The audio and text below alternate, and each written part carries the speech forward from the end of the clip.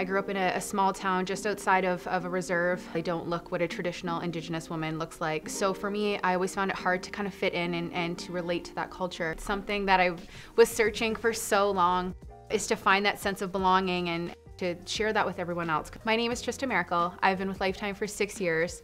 I am the membership concierge leader at our Woodbridge destination in Ontario, Canada. I am Mohawk. My last name, Miracle, represents the Turtle Clan.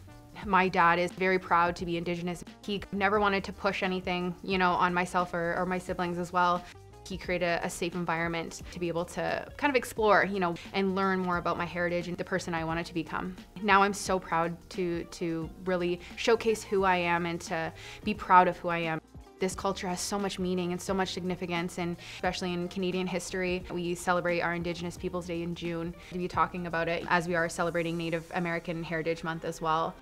I think it's important that we're always learning, understand the history and the culture and what the Indigenous peoples have gone through, and we can all help each other to become an amazing version of ourselves.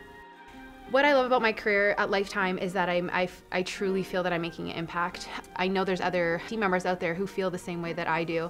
So it gives me an opportunity to really provide an environment where they feel safe and welcome to be their authentic self. Never shy away from, what makes you you. It's that little bit of difference in you that brings a spark to the world. So don't dull that for anybody.